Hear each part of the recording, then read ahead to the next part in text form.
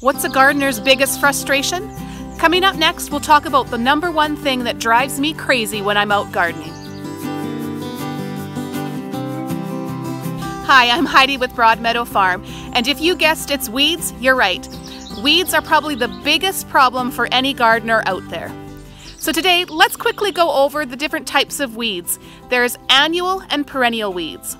An annual weed is one that starts from seed, grows, sets flower, and produces seeds and dies all in one growing season.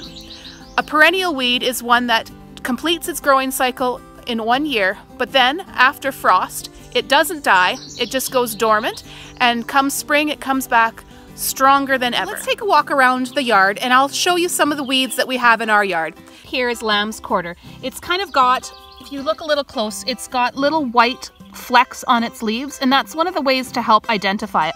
I've got my weed book here and I'm going to show you. This is what it looks like when it goes to flower, and you've probably seen it in your garden. These little things, you can roll them off. Next to my flower bed is the narrow-leafed hawksbeard. Sometimes it can be confused with dandelion, but its leaves are much longer and flat. And again, we'll look here at my weed book, and that's the flower, and that's how tall it's going to get. Here we have hemp nettle, not to be mistaken by this one here, which is stinging nettle. So if you look at the leaf shape difference, the one in the photo is stinging nettle, and it has much deeper veins. And you'll know for sure if you've got stinging nettle, as your arms and hands will certainly be stinging. Another common weed that you'll see in a lot of gardens is chickweed, and that's this right here. It's a spreading mat forming weed that has little white flowers. This here is pineapple weed. It's a taller plant that gets a yellow flower. Even has a small little hint of pineapple scent. Next we have the prostrate knotweed. It's a low mat forming annual weed with a really strong root. So make sure you get your spade or a spade fork and loosen the soil up before you try to dig this one out. Another common white flowering weed is this. This is the shepherd's purse. You can kind of look here, it's got a white flower. And each of these little flower heads are going to put out a little tiny purse-like seed head. Next up we have stinkweed. The flowers are very similar to that of shepherd's purse. Here we have shepherd's purse on the left with stinkweed on the right. Both have similar flowers, but notice the difference in the leaves. These are more serrated and these are more rounded. One weed that I've struggled with quite a bit in our garden is wild buckwheat. You can see here it's got these long tendrils, and it will actually literally coil itself around plants and go straight up. So if you can get this one out of your garden right away, that is key. We haven't gone over this one yet, but this is plantain. You can look at the leaves, they're quite broadleaf.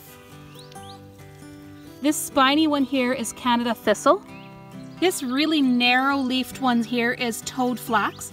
It gets yellow flowers on it that look like little snapdragons. Many times perennial weeds can be disguised in your flower garden because they're pretty. One such weed is the oxeye daisy. It looks like your standard Shasta daisy that you might have in your garden, but one thing is it's a much smaller plant.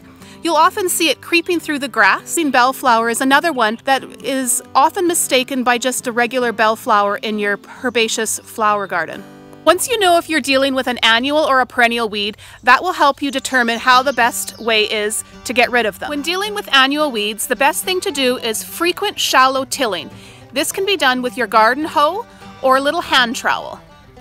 The reason you want to do frequent tilling is that what you're doing is disturbing the soil, which means that the little seeds that have just started to germinate, if you disrupt them or move them around, what you do is expose the little tiny roots to the sun and the wind, and they will dry up. The one area in my garden that I do frequent shallow tilling is in my vegetable garden. It's there that I have short-term crops, and I don't use any kind of mulch like I would in a perennial bed. So it's easy just to run the garden hoe up and down each row and disturb all those little seedlings. Another way to help prevent weeds is to make sure that your garden, whether it's vegetables or perennials, is really strong and healthy. A strong, healthy garden will help compete against the weeds.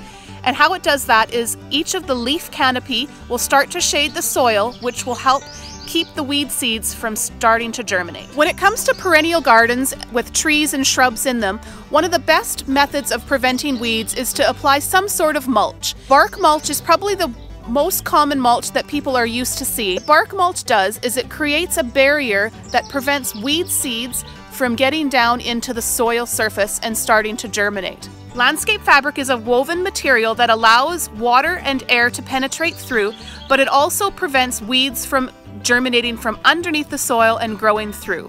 When choosing your landscape fabric, look at the quality of it. You want to make sure that it's actually quite thick, and it might say contractor grade on it. The thin fabric that you get at a local garden center may only be good for annual weed protection. In a vegetable garden setting, when you turn over crops year after year, you don't want to invest into a lot of expensive methods of weed protection. So one thing you can do is use grass clippings. Just as you mow your lawn, let them dry, and then you put them in the pathways. In the future, we'll talk a little bit about raised bed gardening and just some of the pros and cons of what you can expect for raising gardens in a raised bed. As with anything, the number one way to keep weeds out of your garden is to stay on top of your garden. Check it weekly, if not a couple times a week, just to make sure that you're staying ahead of the weeds. The Weeds of the Prairie book, put out by Alberta Agriculture, is a great reference book for the beginner gardener because it goes step by step. It does a little bit scientific, but mostly it has great pictures and it will help you find things in your garden. Another book I recommend is this Weed Seedling book. I also picked it up when I was at Oates College. It's put out by Alberta Agriculture. What's nice about this book is it goes through all of the little tiny seedlings, which is at the stage that you actually want to be catching them in the garden. No one is 100% able to keep their garden weed-free, so lower your expectations. Enjoy the garden. Don't stress out about the weeds that are going to just crop up here and there. The more you garden, the more you'll be able to identify those weeds starting as little seedlings, and you'll be able to get a jump on your garden faster and faster year after year. Thanks for stopping in today and learning a little bit about what the gardener's worst headache is: weeds. Thanks for watching, and don't forget to click the like and subscribe button. See you next week. Happy gardening.